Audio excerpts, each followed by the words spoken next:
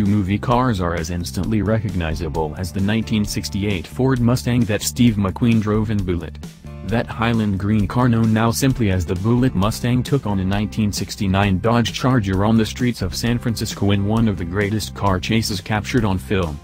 For decades, the original car was thought to be lost.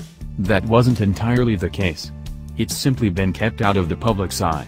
Now it returns to the spotlight, finally taking its rightful place next to its successor, the new 475-horsepower 2019 Ford Mustang Bullitt. After filming wrapped on Bullitt, Warner Brothers sold two cars off, one to a private buyer and another to a salvage yard. The salvage car was beaten and bruised thanks to a number of jumps and stunts during filming.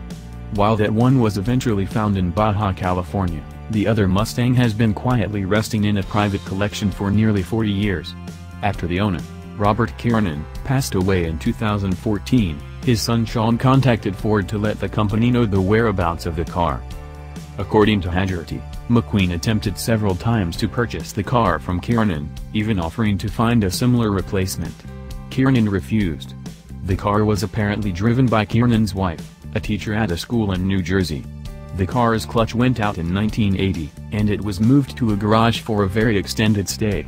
At the time, it had 65,000 miles on the odometer. The car followed the Kiernan family to Ohio, Kentucky and eventually to Nashville, Tennessee. Looking at the photos, it's obvious that the car has been parked for a while. The brightwork is pockmarked with rust spots, and the paint is flat and faded, though apparently some of it was intentionally done to give it the same flavor as McQueen's character in the film, Lieutenant Frank Bullitt. All of the age is made even more apparent when parked next to the new 2019 Ford Mustang Bullitt. Kiernan doesn't have plans to sell the car, but the right offer may be too hard to pass up.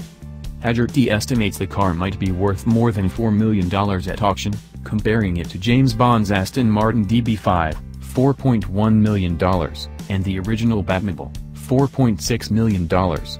Either way, it's good to know that the car wasn't crushed or sold for scrap. A car like this deserves to live.